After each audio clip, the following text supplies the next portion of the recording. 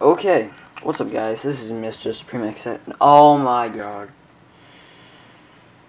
I can't get out of that old saying. What's up guys, this is Deco, aka Matt. That's my nickname pretty much. Not everyone calls me that, but anyway guys, let's get this out of the way. Well, actually, let's put this around my neck. Yeah. Great feel to it. No, let's not put this around my neck. Okay guys, now we're ready. What we're going to be doing is a review on the Acer Predator UR318 or 308. I have no idea, I'll check that out. But down here, I can actually zoom in. You have the, zoom out real quick, you have the Acer sign, power. Now let's open this up. Now down here, you guys probably can't see that, but on this port thingy, open stuff, you have the DVD player. Then down here, this I really haven't figured out what this is for. This is just random, but you probably could put like a dual GTX 630, I don't know, just Crossfire or something. And then here,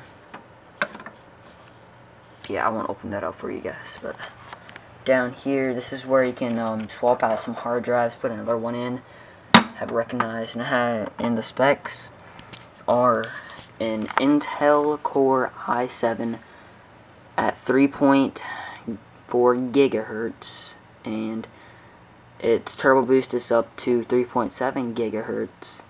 And here are the SD slots, cards, SSD stuff that you can put in there. Let's turn this around.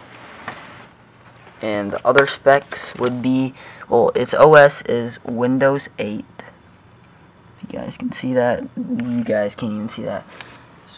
But its specs are an Intel Core i7 processor, Nvidia GTX 630 with 2 gigs dedicated to it.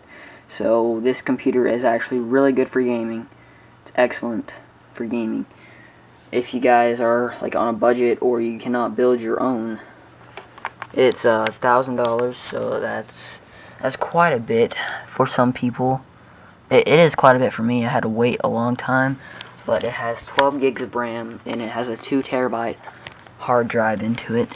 It has a DVD super multi drive, and it can go to wireless or LAN, and it has a multi-in-one media card reader. So, and right here, this is where the USB and audio jacks are, and the USB 3.0 and the USB 2.0. And then let's just tip this computer over real quick. Here is the back, there is the power cord, HDMI, mouse and stuff. More USB ports, USB 3.0. I have my HDPVR plugged into the back of here. Gonna put out some gameplay once I get some software. Again, there's these two prongs right here. This is for the Wi-Fi. See, erection, but okay. Anyway, that was random, but anyway, it does look like okay, whatever, like a pain. Okay, I'm done. And here's the HDMI and the DVI right here. This camera is not good for recording at all. It's just really good for pictures. So let's bring this down. Oh crap. My RuneScape logged out. Crap. I've been playing a lot of RuneScape instead of Minecraft. And get up.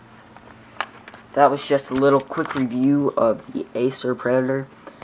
And overall, my opinion on this computer, it's a really great and powerful computer.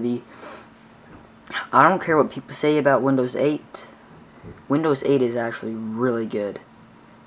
It has good multitasking stuff on it, and that's pretty much it. Here's my computer itself. let me log back into RuneScape. I've been training a lot on attack. And on attack, I'm almost there. 12k more. Oh my god, I have to get level 7. I am such a nerd on RuneScape. I suck at skilling, and this will be like the first, well, no, I have level 80 magic, but this will be like the first combat skill I've ever gotten to level 70. But then I'm going to get all my other stuff to level 70, combat-wise. So, guys, I hope you enjoyed this video. Make sure to check back, subscribe, like the video, whatever you want to do to this. Don't flag this video as inappropriate because I said that one thing. Just favorite, share, like, subscribe, please. This is my new YouTube channel. It's Bendico.